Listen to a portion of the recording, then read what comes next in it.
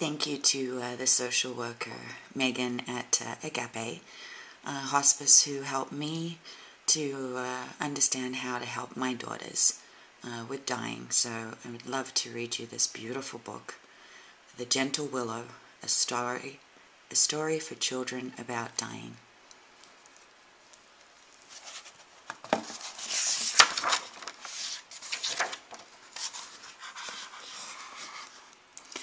It was the time of spring once again, when all the flowers bloomed their brightest colors. It had been a long time since the big storm came through the forest, where Little Tree and her friend Amanda lived and played. Since that time, many new friends had come to live in the forest. Little Tree and Amanda especially liked Gentle Willow, who lived across the pond. Each day as the sun rose in the east, Little Tree rustled her leaves and sang good morning to her friends. Each day Gentle Willow invited the wind to blow through her branches, creating a sound like crystal chimes to say good morning back. Amanda liked playing with Gentle Willow. Her new friend gave her places to store her nuts. Amanda also liked to chase the big yellow butterflies who danced within Gentle Willow's long and graceful branches.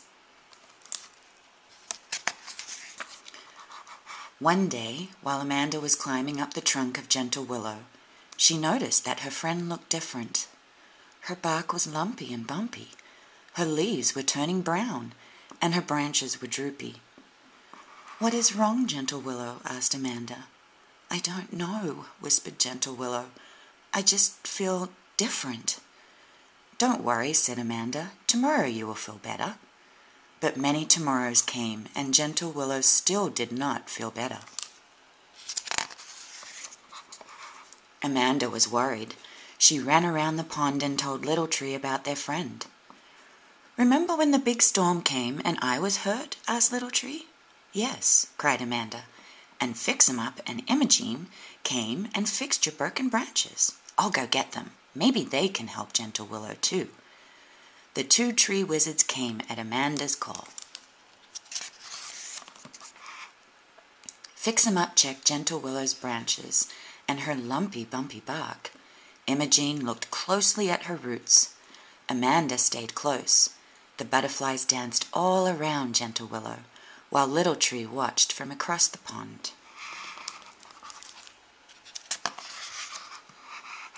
After all the checking, Imogene and Fix-em-Up went to the Knowing Rock by the pond to talk. Amanda followed. "What is wrong with Gentle Willow?" she asked. "Your friend's hurt is different from the hurt Little Tree had because of the storm," said Fix-em-Up. "Gentle Willow has something we have seen before in the forest, but we cannot make it go away." "What do you mean?" Amanda yelled. "You have to help Gentle Willow. You have to make her better. You are the tree wizards of the forest." "Yes," said Imogene sadly, "we are tree wizards, but there are some things even tree wizards cannot fix. We can give Gentle Willow tree sap to help her feel stronger. We can give her herbs to help her feel comfortable, but we cannot make her all better." "What will happen to her?" asked Amanda. "Gentle Willow will look different as time goes by," said Imogene. "She will need all of our help every day. We can sing her songs and tell her stories. Each of our songs and each of our stories will help her feel a special medicine called love."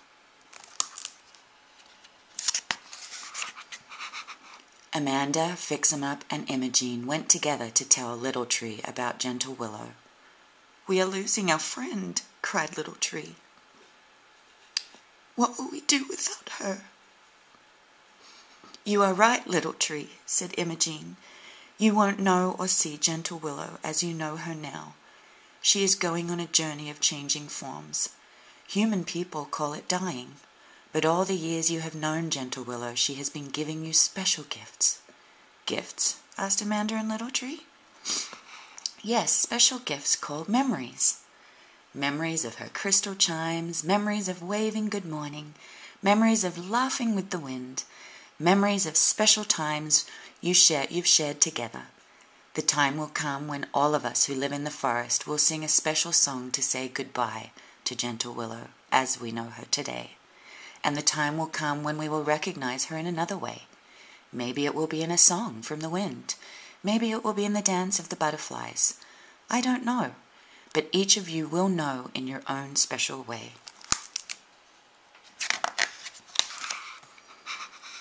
Every day Little Tree looked across the pond and rustled her leaves to sing songs to Gentle Willow. And every day Amanda visited and told her stories. One day while Amanda was visiting, Gentle Willow began to cry. "I'm afraid to change. I want to stay the way I am. I want to stay a tree." Not knowing how to help her friend, Amanda sat quietly. She just listened and stayed close while Gentle Willow wept. Then Amanda remembered about songs and stories. And love. As she was trying to think of a good story, one of the big yellow butterflies fluttered by. Amanda snuggled closer to Gentle Willow and began her story. Once, a long time ago, when Yellow Butterfly was little, she was something called a caterpillar. She was fuzzy and long and crawled on the ground over rocks and flowers. After a while, Yellow Butterfly felt something inside her changing, but she did not know what the change would be. She grew tired and needed to rest. That is how she came to you, Gentle Willow. She needed a branch to rest upon. Butterfly began to spin a warm blanket around herself. Inside of the blanket it was very dark. Yellow Butterfly felt her whole fuzzy caterpillar self changing shape. After what seemed a very long time, she felt ready to come out of the blanket. She did not want to be in that darkness anymore. So using all her strength, Yellow Butterfly pushed herself out into the light. And there she was, not crawling on the ground anymore, not a fuzzy caterpillar anymore. Instead, she had silken yellow wings. Her whole form had changed, and as she flew, she found all the other butterflies just like herself. When Amanda finished the story, she noticed that Gentle Willow had stopped crying. She seemed to be smiling a quiet understanding. It was the time of spring once again, when all the flowers bloomed their brightest colors. Little Tree and Amanda looked across the pond to the place where Gentle Willow once stood. "Look," said Little Tree, "the big yellow butterflies have come back to dance." "Yes," said Amanda, "perhaps in a different way they still hear the songs of our friend, Gentle Willow."